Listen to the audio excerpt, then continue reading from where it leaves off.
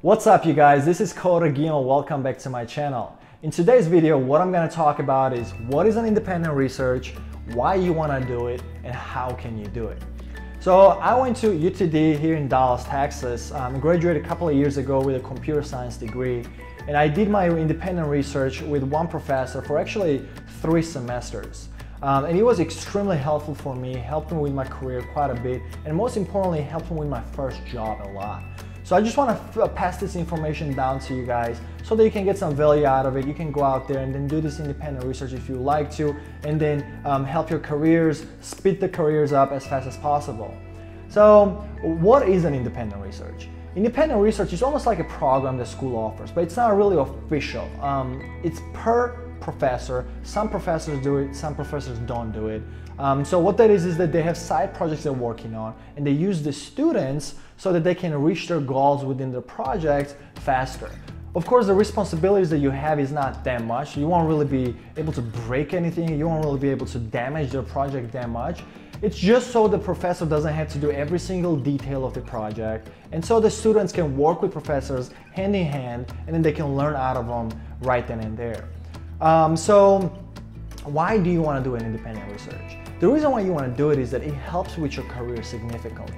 Maybe not as much down the road after you've been in the industry for a few years, but with your first job, with your internships, it helps you tremendously.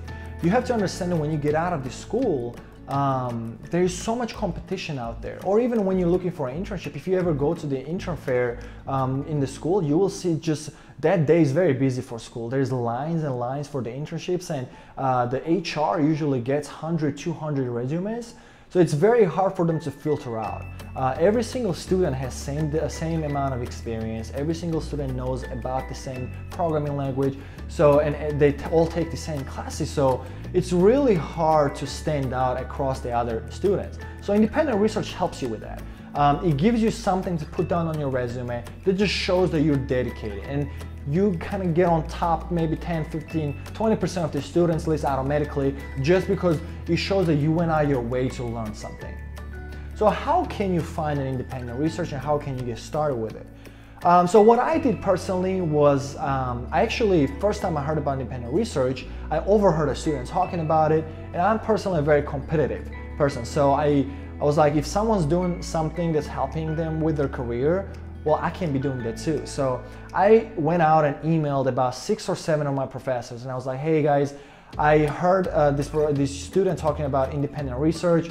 Are you guys able to tell me what that is? Are you guys able to tell me how can I sign up for it? Is it like a program that I need to do online, or how does it all work? So a couple of professors emailed back. They explained me how it works. They explained me that, you know, some professors already have it filled up. Some professors don't even do that at all. So you kind of have to go one at a time. Each professor, email them and ask them if they're willing to do an independent research with you. And if they do, then in my school, what I had to do was I had to take some piece of paper and fill that out, have my professor sign it, take it to my advisor, and then they would sign me up for the class. It counts as a credit. One of the professors emailed me back, and she was willing to do this project with me. So I'm gonna tell you guys what was my project so you can get an idea of what kind of project you're gonna. So my professor got a PhD in natural language processing. She did a lot of research on coming up with all sorts of different algorithms that parsed the text and analyzed it and understood it. So what she came up with was this huge algorithm written actually in Python that was able to take in any input, and it would parse through it and generate very intelligent exam questions out of it. So super cool idea. I loved it. I was like, oh my gosh, this is so great. Like, you should actually sell this to the institutions. You should make profit out of it. But anyway, she put me on this project, and my first semester, what I had to do was I had to run through it and analyze the code and optimize the code so that it was the most performant possible.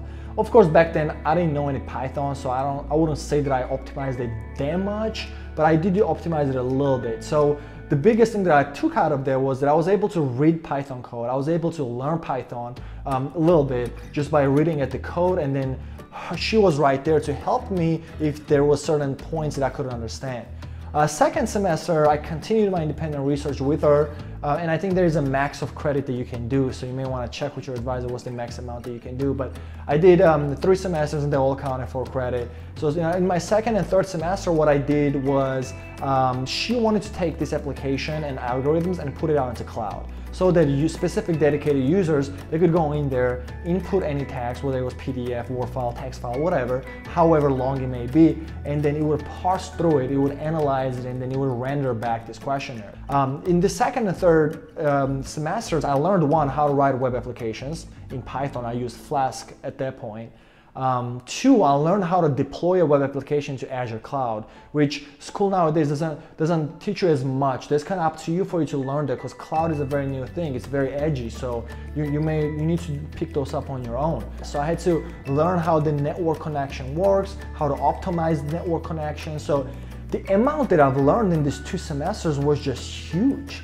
And then when I went to the interviews, I would just start talking about them. Just like I'm talking in this video, I would just sit down at a table and just, start going on and on and on and on about what I learned in this independent research. And it wasn't really that like someone understood that, like, oh my gosh, he knows so much already out of this project, but it was more that I proved my point that I'm a dedicated person. I want to learn, I'm hungry for it, and I'm not satisfied with the minimum amount that, whether school may give me or I learn online or whatever. I'm always striving to just get as much as possible out of everything. So yeah, guys, I really recommend independent research. I really think that you guys should look into it. It will help you a lot. At least do it just 1 semester. It's something to put down on your resume. In my other videos, I talk about how you want to just get as much as possible on your resume while you're in school, so that way when you get out, you just make your life easier. You want to do your best utilizing the school resources as much as possible.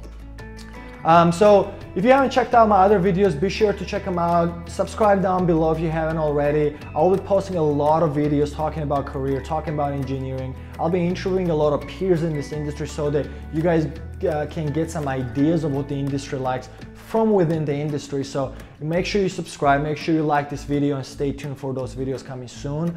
Thank you for watching. Have a good one. Bye, everyone.